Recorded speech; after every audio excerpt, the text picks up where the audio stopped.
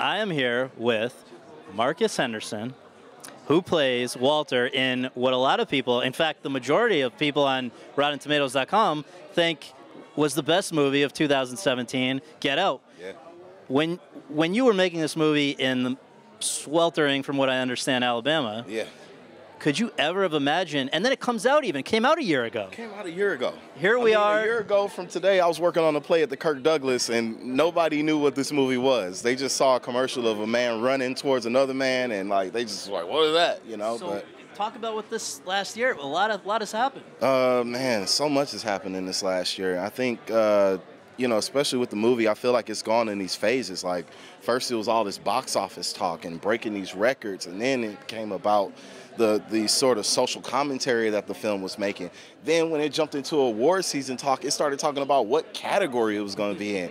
I mean, you know, it's transcended so many categories that, like, why do you even want to put it into one? Right. You know, so I just think that, you know, whatever the category is, I'm just so honored that we get the recognition that I feel like we deserve. And I feel like it's a culmination of all the great energy that we all put to the movie in the first place. Talk about how Jordan also helped you to coax out what you had to communicate. And well, you have a few moments in there, and you got to execute with those few moments. I mean, you know, one of the things that we talked about was that when you're in the sunken place, or not necessarily in the sunken, just in the sunken place, but when someone has inhabited your body, it's like you have to be that person. So I was Roman for the majority of that film, and what I was doing was I was keeping a secret.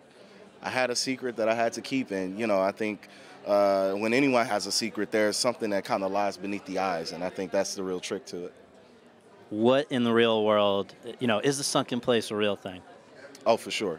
For sure. I mean, it's just it's to represent the marginalized, the ones who don't have a voice, the voiceless. And whether we know it or not, you know, sometimes you can unconsciously be there and not even know it until someone literally flashes you out of it or wakes you up so you can get woke. Right. You know, that's really what it inhabits. Last question. There are people, you know, there are certain assumptions that are made in all kinds of ways about people, but I've loved seeing that the people who really love Get Out are not who you would automatically assume, and nobody loves it more than Norman Lear. Exactly. Right? So talk about what is that about, right? man? I mean, this guy had to be removed from the stage. He had so many things to say about Get Out. So who, other than him, is there somebody else for you where, you know, you thought they might just be polite, oh, we loved your movie, whatever, but like, just ran wild?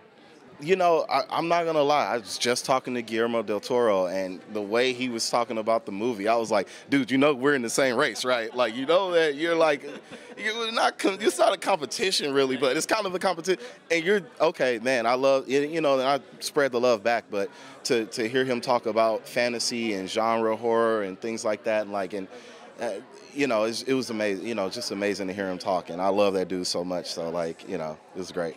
Congratulations. Thank Good you, to see you again. Appreciate it. Thanks. All right.